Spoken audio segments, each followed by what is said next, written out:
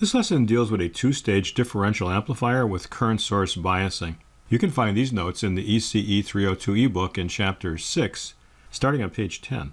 What's shown here is a schematic of a differential amplifier that has two stages. Here's one stage and here's another one. This is going to give us a lot more gain because we have two transistors now instead of a single transistor. And the circuitry down here is going to create a constant current. We're going to use that current to bias these four transistors. Assume that all these transistors are made on the same piece of silicon, so they're all identical, and that their beta F is very large. And then based on the application note that this came from, which is a Motorola application note number 204, they suggested that VBE on and VD on is around 0.7 volts. So we'll use that and see what we get as results. I'd like to find Vout2. Scroll back up here, show you where that is. Find this voltage here, which will have an AC and a DC component to it.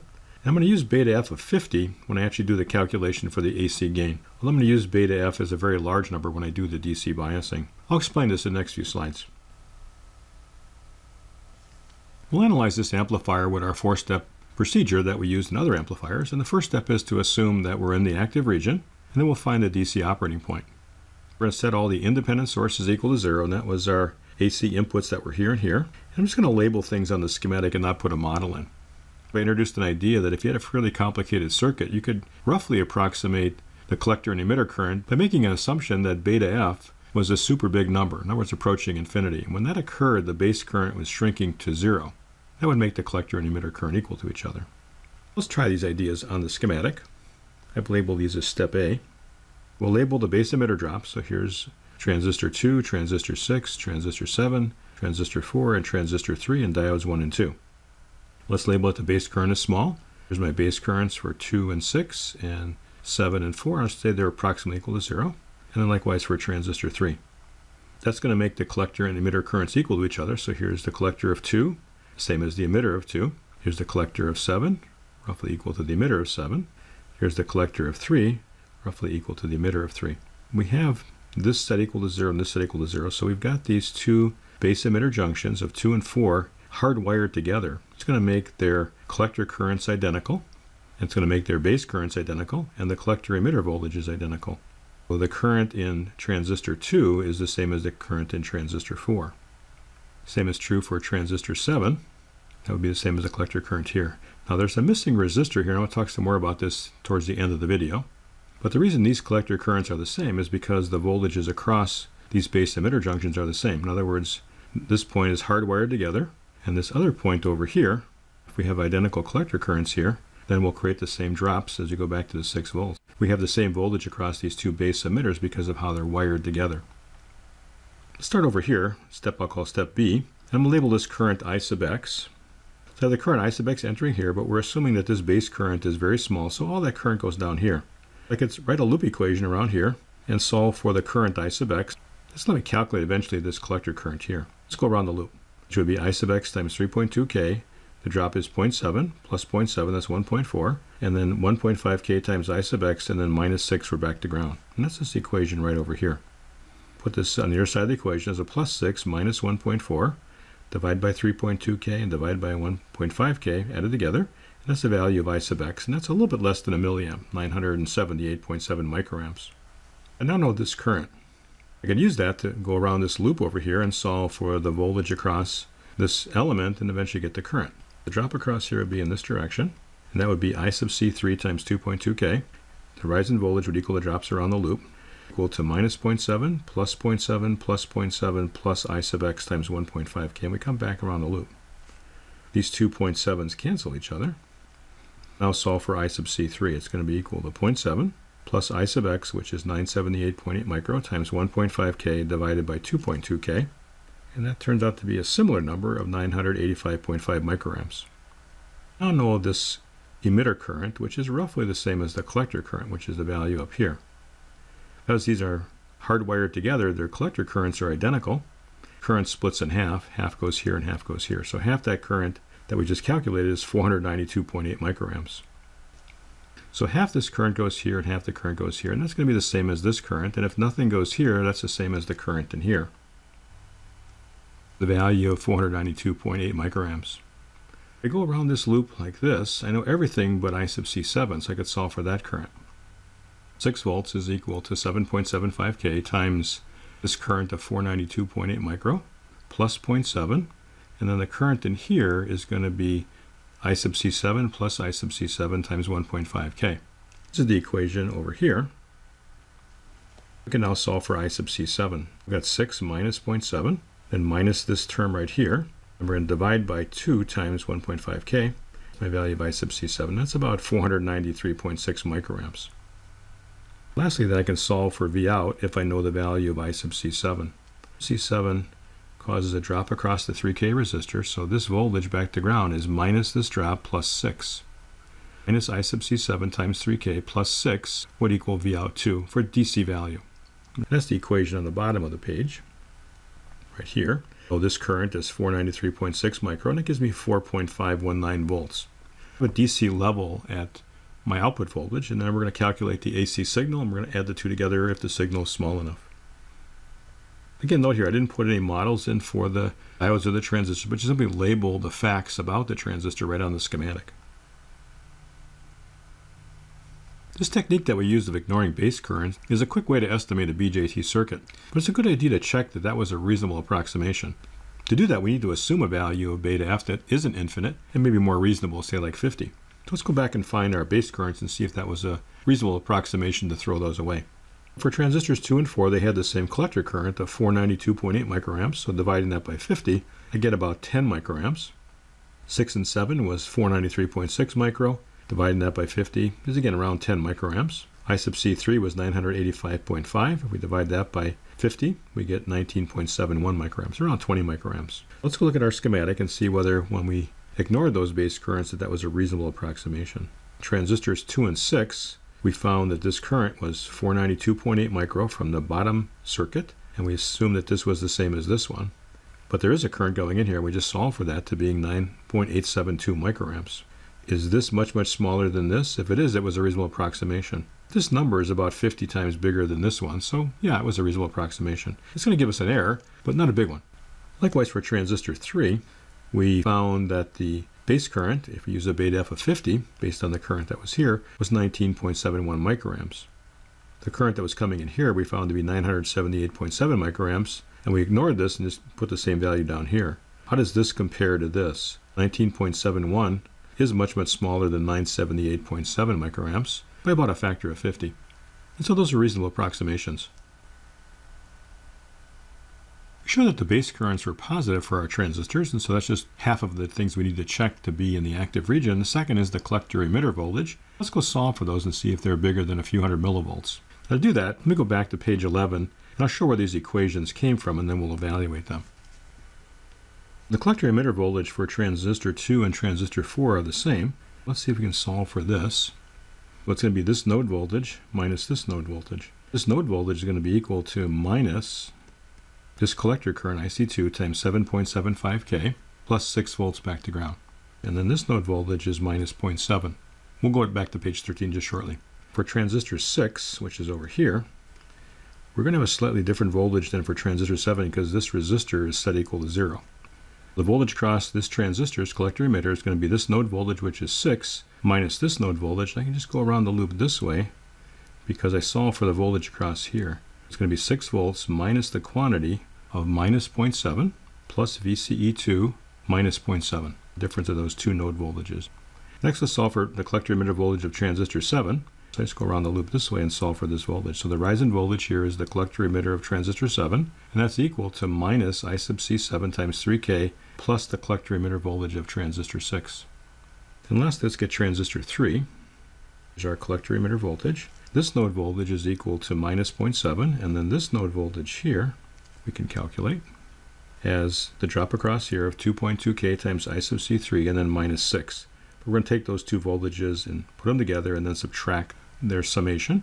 That difference will be the voltage across the collector emitter of transistor 3. Let's go back to page 13. Here's the equation for 2 and 4. And we have the collector current of 2, which was 492.8 micro. And that turns out to be 2.8808 volts. So much, much greater than a few hundred millivolts. For transistor 6, we had 6 minus the quantity of minus 0.7 plus VCE2 minus 0.7. That's going to give me a plus 0.7 here and a plus 0.7 here, and then a minus the collector emitter voltage we just found of 2.8808, and that gives me 4.5192, much greater than a couple hundred millivolts. For transistor 7, we had the collector current times the 3K resistor, and then the collector emitter voltage of 6. This was 493.6 micro, and adding that to the 4.5192 we just found, we get 3.0384. Much greater than a few hundred millivolts, so that checks. And for transistor 3, we had the difference of minus 0.7 with this quantity of IC3 times 2.2K minus 6. This was 985.5 micro, and that gives me a 3.1319 value of voltage for the collector emitter voltage of transistor 3. Our base currents are all positive, they're small, and the collector emitter voltages are way greater than a couple hundred millivolts. So our assumption that we're in the active region checks. We found the collector current of transistor 3, and it was independent of the transistors that are above it. It's really driven by this circuit over here. What we're doing is we're forcing a voltage across this resistor. This is acting like a constant current, and we could model that just as a current source of the value of that collector current of 985.5 microamps. Now when we do the AC analysis, we're going to set all our DC sources equal to 0. For a voltage source, we would short circuit it, but for a current source, the AC resistance would be the change in voltage over the change in current. The change in current now is 0 because we have a constant current for a current source, but there can be a change in voltage across it because of this collector emitter drop. Looks like something divided by 0, in other words, an open circuit. We short circuit DC batteries for AC, we're going to open circuit DC current sources. Step 2 of our algorithm is to calculate the AC model. We'll need a finite value for beta F to do this. In the application note from Motorola, they were suggesting that beta F was 50, so we'll again use that value as we did previously, and we'll assume that A to F for silicon is about 1. Our value, because of symmetry, for R-Pi2 and R-Pi4 would be A to F E sub t over I sub b at the Q point, and that was going to be 1 times 26 millivolts divided by 9.856 microamps. That's 2.64K. Our AC and DC betas will be the same, and they were equal to 50.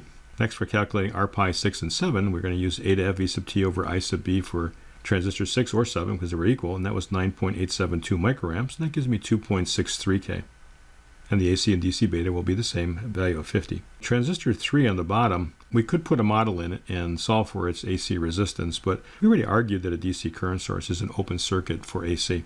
Step 3 is to find the AC results. So we're going to put the AC model in for each component. Here's our plus power supply, here's our minus power supply, and here's our two AC inputs, in1 and in2. And then we're going to put our AC model in for each transistor, so between the base and emitter and R-Pi, the appropriate subscript, and between the collector and emitter of beta F, I sub b, with again the appropriate subscripts for transistor 2, transistor 6, transistor 7, and transistor 4. We're solving for Vout2, which is actually a node voltage back to ground, and that's going to be equal to the current that flows in here, which is beta F7 times IB7 times 3K. So it's a minus because I have a negative terminal back to ground. So that's what I'm solving for. But this circuit isn't symmetric. It's almost symmetric, but this doesn't look the same as this. What I could do is find an equivalent circuit of this that is symmetric, analyze it using Bartlett's bisection theorem, and then come back and use this formula to find the output voltage for AC signals. So I'm going to do that is to draw this resistor twice to make this thing symmetric on this side and this side. I'm going to put a short circuit here because anything in series with a current source doesn't change the current source value. So if I make this a short circuit, then these two halves look the same. This was on the next page. By shorting this resistor and doubling the value of the resistor I had before, which is 1.5K, I now can draw this in two symmetrical boxes. Let's find the differential gain. I'll do it for the right-hand circuit. I'll replace this by the differential mode over 2 plus the common mode, and then set the common mode equal to 0. I'm going to short the common wires that are here, and then analyze the circuit. Now let's redraw this because this short is actually shorting this out, and these 2 points are connected together. I've got VID over 2 coming in here with an R-Pi back to ground. I have this current source beta F IB4 back to ground. I then have the resistor R-Pi 7, which is 2.63K. That's this resistor here going back to ground. And then I've got this 7.75K back to ground. And then I've got this current source shorted on both sides, so it's not going to have any effect to find the current that's in IB7. Let's analyze the circuit. The current that's flowing in here is the base current of transistor 7 due to the first source. I'll use a prime. And that's related to this current that's over here with a current divider. I want the current in this resistor. It's going to be the other resistor over the sum of the two times the current that's coming in, which is beta F4 times IB4 prime, and beta F4 was equal to 50. We did this back in ECE302msu if you want to go back and look at that derivation for a current divider with two resistors in parallel. This gives me 7.75K over 10.38K, and then I sub B4 prime is going to be equal to this voltage, which is VID over 2, divided by R pi 4, which is 2.64K. Here's my 50, and then here's my value of I sub B4 prime. That turns out to be a minus 7.07 milli times VID. The input resistance for this circuit is just simply R pi 4. We can use that to find our differential input resistance, and we'll do that on the final page of the video. Next is the common mode gain. We'll take our input signal, which was VID over 2 plus V sub IC, and set the VID over 2 equal to 0. So we just have the common mode voltage here. And then our common wires are just cut. They have no current flowing in them. We just disconnect them and we analyze that half circuit. The current that's going out here is 0, but the current that's coming in are the sum of these two currents. IB4 double prime plus beta F4 times IB4 double prime has to equal 0. I'm adding two numbers together that have an IB4 in it, and that has to add up to 0. The only number that works is 0. That current is 0, and that's going to make the input resistance of the half circuit just equal to an open circuit or infinity. I want to solve for IB7 double prime, and that's going to be just going around a loop, say over here, that has IB7 double prime in it. We start at ground and we work our way back to ground. Since this current is 0, the current in here is IB7 double prime. That times 7.75K plus I sub B7 double prime times R pi 7 plus the current in here, which is beta F7 plus 1 times IB7 double prime times 3K, has to all add up to 0. But again, here I've got IB7 double prime in every term. Again, I'm adding all these together, and the only number that works is 0. The value for IB7 double prime is 0. Now we can add the results for IB7. We're going to use that to find our AC output voltage, which we showed previously as minus beta F7 times IB7 times 3K. But this is 0, so we just have the value from the differential mode, which we found to be minus 7.07 milli times V sub ID. Multiply that by 50, and multiply that by 3K. Minus signs cancel, we get a plus, and the product of these three is 1061 times V sub ID. Our output voltage in step 4 is the sum of our DC plus AC results. We found that the DC voltage at node 2 was 4.519, and now the AC voltage is the differential signal times a gain of around 1000. And of course, our differential signal was the number 2 input minus the number 1 input. We're going to hook this up to another couple more stages and create an op-amp in the next video. Our differential input resistance was twice R pi 4, and that's be 5.28K. And our common mode resistance is half of the half circuit, but that was infinity, so it's still equal to an open circuit. One more thing, let's go back to page 14. When we did the AC analysis, we put an AC model in for every component that's here, and we created this sort of a pseudo-symmetric circuit that was almost symmetric except for this short circuit that was here. We did figure out the output voltage using symmetry and equivalent circuits because anything in series with a current source has no effect. But why did they leave this thing out? Well, it turns out a resistor takes a certain amount of space on an integrated circuit, and the cost of the integrated circuit depends on the final size of the IC. So if you don't need something, leaving it off just made the chip smaller. And this is the analysis of a two-stage differential amplifier with current source biasing.